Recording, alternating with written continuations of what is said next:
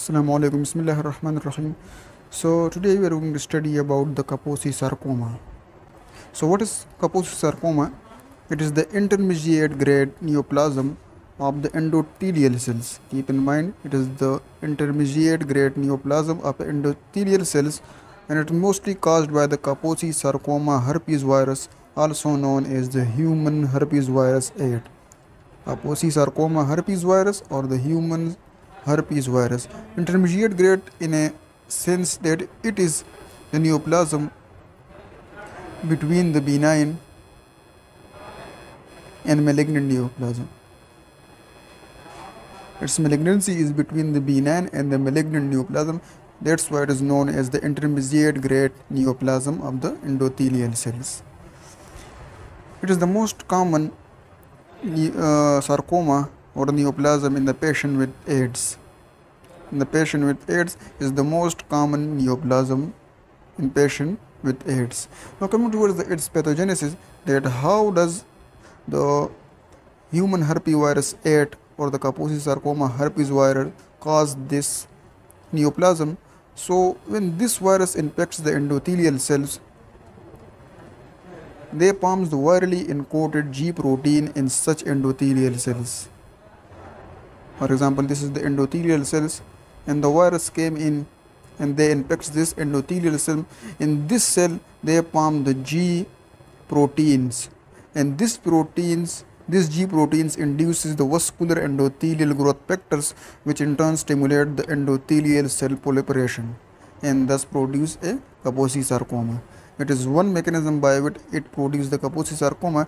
The other mechanism is that when it infects the endothelial cells, then inflammation occurs, and in this inflammation, recruitment of the inflammatory cells to the site of inflammation occurs. As we all know that the inflammatory cells come to the site of inflammation, and these inflammatory cells in turn produce cytokines, and these cytokines cause the cellular proliferation of the endothelial cells and thus producing Kaposi sarcoma. Also, when this human herpes virus is latently present in the endothelial cells, it can also produce Kaposi sarcoma by a mechanism that encodes proteins, and these proteins in turn disrupt the normal cellular proliferations control, or they may also prevent the apoptosis of the cells which are abnormally produced or contains abnormal proteins by inhibiting the p53 gene or protein.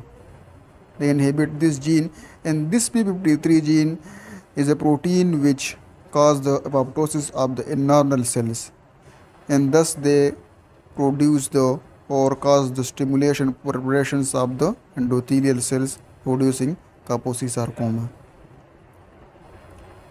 Keep in mind an important point that human herpes virus 8 and the altered T cellular immunity are required for the Kaposi sarcoma development. When there is altered T cell immunity and the human herpes virus 8 is present, then those patients or those people are at more risk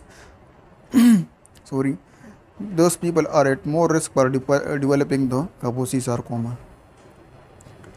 Now there are many forms of Kaposi sarcoma, like the classic Kaposi sarcoma, the AIDS associated, the transplant associated, and the African, also known as the endemic Kaposi sarcoma. First, talking about the classic Kaposi sarcoma, and these classic Kaposi sarcoma are most common in the older people of the Eastern European males. It consists of three words: in older people, Eastern European, and the males. So they are more common in the older Eastern European and the males, not the women. And the lesions of this classical or classic Kaposi sarcoma are localized to the skin, and they are usually present in the distal lower extremities, and they may spread proximally, but mostly they are present in the distal lower extremities, and these lesions require the surgical excision in order to eliminate them.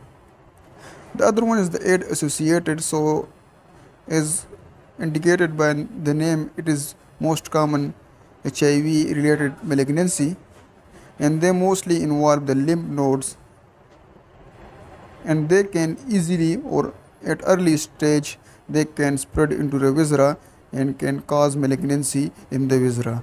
The only treatment for the AIDS associated Kaposi sarcoma is AIDS associated, HIV associated, so the antiretroviral drugs are the drug of choice for the AIDS associated Kaposi sarcoma.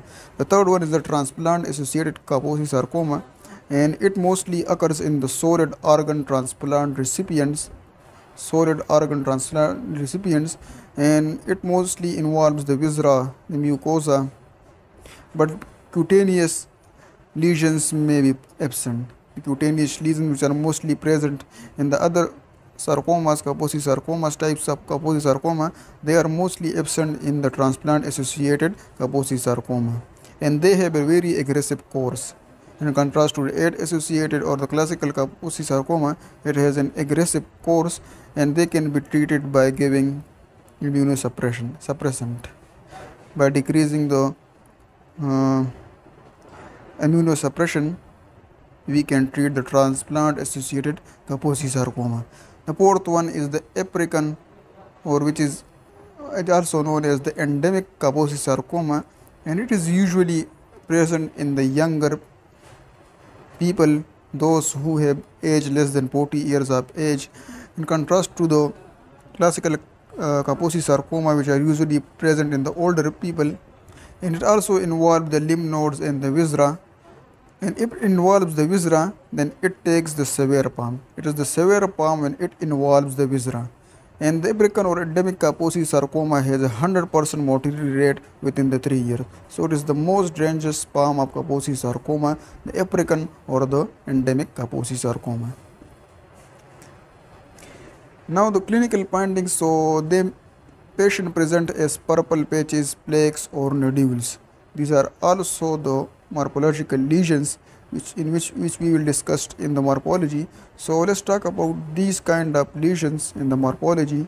So the lesions of Kaposi sarcoma, as we already discussed, exist in three forms: the patches, the plaques and the nodules. The patches being the initial form, and they are characterized by red, pink or purple macules, and they are typically confined to the distal lower extremities.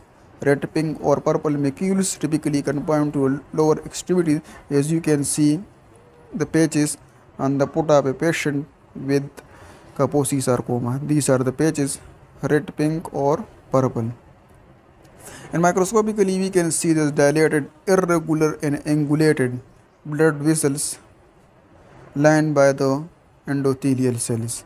Dilated, irregular and angulated blood vessels lined by the endothelial cells which are infected by the Kaposi sarcoma, and also there are chronic inflammatory cells infiltrates. So these 2 points, dilated, irregular, angulated blood vessels lined by endothelial cells and the chronic inflammatory cells infiltrates, are the microscopic features of the patches. The other one is the plaques.